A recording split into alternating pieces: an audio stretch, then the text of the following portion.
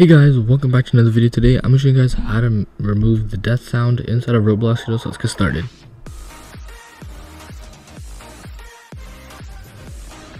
Alright guys, so the first thing you want to do is go to starter player, open this up, and you'll find starter character scripts. You want to insert a local script in here, and just make it a bit bigger, and now we're going to start scripting.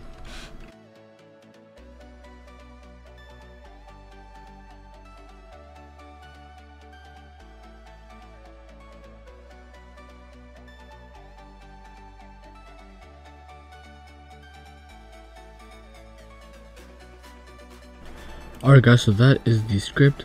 So now as we go test this out, real quick, I'm going to enable my desktop audio so you guys can hear it. So if I go and reset, you can see that we hear nothing. Even though the volume is up all the way, you can't hear anything. So that is basically for this script for this video. So hopefully you guys did enjoy. Be sure to like, subscribe if you guys did enjoy it, and I'll see you guys in the next video. Bye.